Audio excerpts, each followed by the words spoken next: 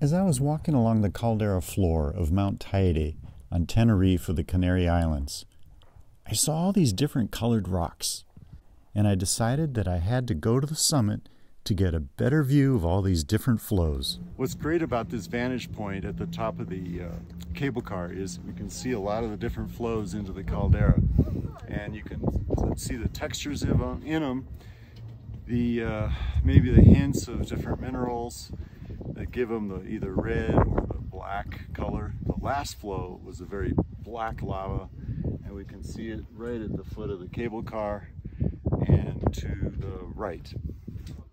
Here is yet another flow that shows it was highly viscous and very slow moving due to the high silica content.